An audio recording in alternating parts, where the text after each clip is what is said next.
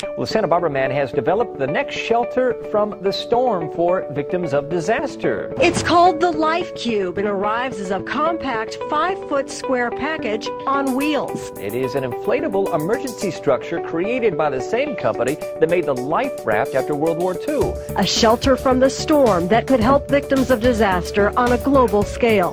That's what Life Cube does. It keeps people alive.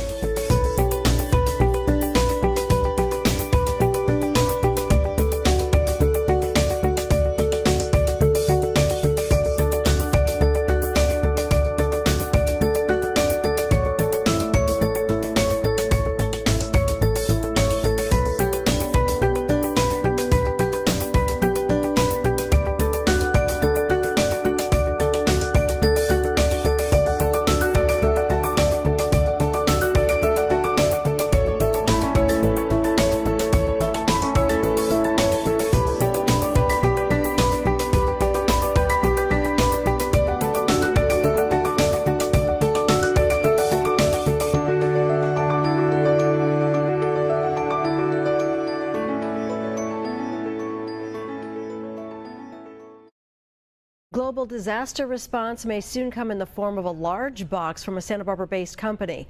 Life Cube started more than 10 years ago, partly in response to the devastation from Hurricane Katrina.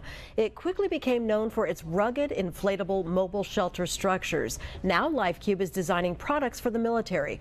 The new Ice Cube is designed with hard insulated walls. Founder Michael Connor showcased the product yesterday during the Navy's Tech Open House at the Port of Hueneme.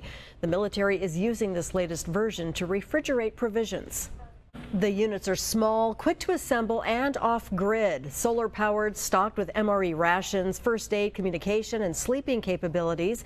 It also has an 80-gallon water gathering system, capable of taking 80-mile-an-hour winds, sheet rain, and they float. Michael Connor says that they're valuable during COVID because the 12 by 12 size is perfect for isolating, or they can be daisy-chained together for more room.